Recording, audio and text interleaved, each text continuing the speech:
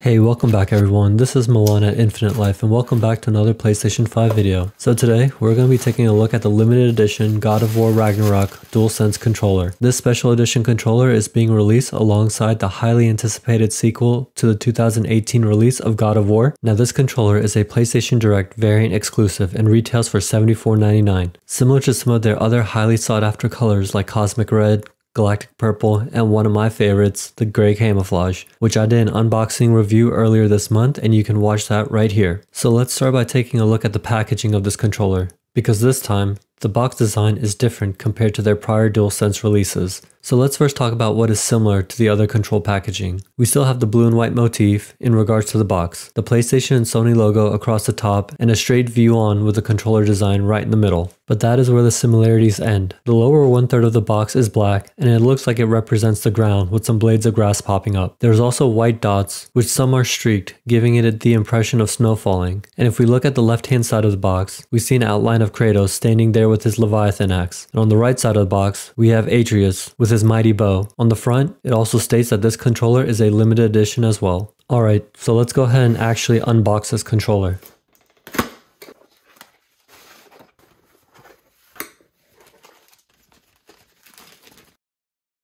So just like my previous DualSense unboxings, there isn't a lot that comes with it. You have the controller and an instruction manual, and that's it. Once again, no USB-A to USB-C charging cable is included, so make sure you keep the one that comes with your PlayStation 5 safe and in good condition. Now my first impression of this controller out of the box, I have to say, I'm not very impressed with it overall. There are subtle individual things I like about it, but the whole is not greater than the sum of its parts. Okay, so first, let's talk about what caught my eye right out of the box. We have a black D-pad and PlayStation icon buttons, like the Gray Camouflage controller, which I like. What is different about this God of War Ragnarok controller compared to all of the other previously released DualSense is a white faceplate at the bottom around the thumbsticks. This is the first time we have seen the faceplate in white when it's typically black. Even the PS button is white. The overall design of this controller has a two-tone blue and white color scheme, giving it a cold and icy feel. This is most likely to represent Fimbulwinter, also known as the Great Winter in Norse mythology, which immediately preludes the events of Ragnarok. Now I really like this next element of the controller.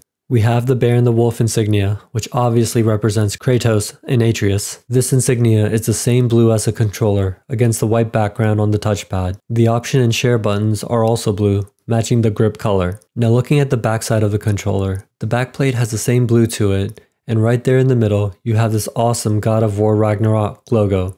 And man, does that look really nice. We still have the same great micro texturing of the underplate with the PlayStation icons. The top part of the controller, again, is the same blue color with the Sony logo and the USB-C charging port right above it. You can see the white touchpad wrapping around the top edge. The bumper and triggers are also black, similar to the other DualSense controllers. The bottom faceplate, again, is in white, which is new. We have the holes for the speaker, the new white PS button, and the mute button. And lastly at the bottom, the 3.5mm headphone jack and the conductive charging points. There are so many great little things about this controller, but overall, I just don't love it as much as I would like to. It just seems too plain and simple. We know the series of God of War takes place in Norse mythology, and we know winter is coming. Imagine if the blue parts of the grip had a frost ice pattern to it, and runic symbols and charms sprinkled throughout. Similar to how the Gray Camouflage controller has the PlayStation icons in certain light areas of the camo design. We could have had runic patterns or protection charms inside certain colors of the controller, or maybe some of the patterns of Kratos' Leviathan axe. I feel like the creative team between Sony and Santa Monica could have added so many small great elements to this controller design to really have a winner. So what do you think so far? Do you agree, or do you like the way the limited edition God of War Ragnarok controller looks? Leave a comment in the chat below and let me know.